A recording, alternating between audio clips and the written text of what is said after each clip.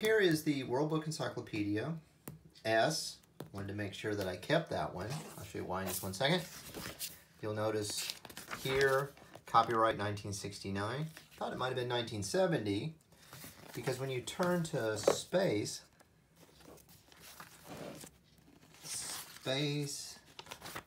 travel. This is so awesome. And they have hot off the press pictures. All right, so space travel. And man, did I love this. I would have been, what, 19, I was 7 when we got this. I think I was 8 when we got this. From a traveling encyclopedia salesman. And the whole thing about going to the moon.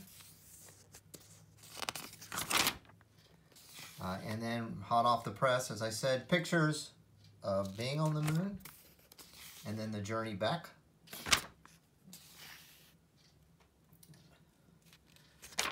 And then space stations, and then they start getting into what are we going to do. And then our trip to Mars, which of course we haven't done yet, but we're talking about it. Okay, so that's great. I got that. Now, right before S is Q and R. And I really thought that I had lost Q and R, and I wanted it badly because of something I remembered was in there. And so, digging around, there it is. Boom. So, Q and R, and again, 1969. And what was so fascinating to me is this right here, races of man. So basic types, and here it talks about Caucasoid, Mongoloid, Negroid. So 19th century quote-unquote scientific designations continued into encyclopedia, and then you have all of the different kinds of races, right, and so forth. And then this is the one that I remembered very well. The main characteristics of the 3 great stocks of man: the Negroid, the Caucasoid, and the Mongoloid. So hair is coarse and is wavy, and even curly. It often coils and spirals. Earlier versions of that describe the hair as woolly. Negroid peoples are, their heads are long and fairly narrow. Skin, color, nose, broad and flat with flaring wings. Nasal root is low and wide. Lips are thick, turned out. Mouth is fairly wide in most Negroid people. Eyes have no folds at the corner, and so forth. And then Caucasoid, Mongoloid. Now this is, obviously at this time, physical anthropology was rejecting the concept of race.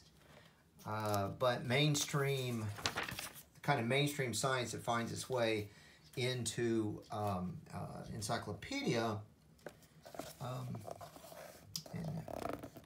and the author of this is Wilton Marion Krogman, who I've not looked up to see. But look at this.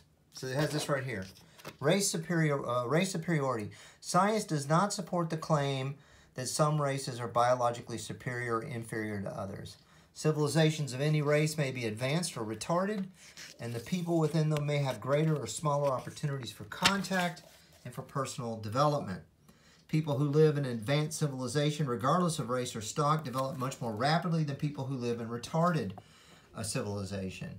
But there's no evidence to prove that this has anything to do with inborn abilities and aptitudes. As for the claims that this people or that race is the founder of culture and civilization, science can only call them absurd. Several dictators have based their claims for world domination on the supposed fact that the people of their country belong to a superior race. They argued that because they were a superior race, that they should rule the world. So here's this, the next one here is on race and nationality. Race is often confused with nationality. People speak of the English race or the German race or the Italian race, but the people of these countries are descended from many races. They are properly called peoples. For each group has its own language, culture, traditions, and political ideals, but it does not make them races. The leaders of Nazi Germany talked a great deal about the purity of the race, but there was no scientific basis for their claims. Uninformed persons sometimes explained this fact, why it is that we have conflict, by saying that members of different races sometimes have a natural dislike for each other. Okay, and they leave that without challenging it.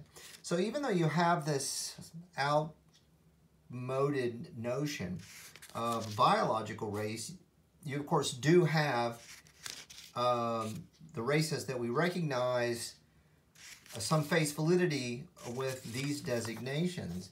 But it was understood then, and it's understood now, although it's increasingly being the distinction between these two are being erased, that race and nationality are not the same thing.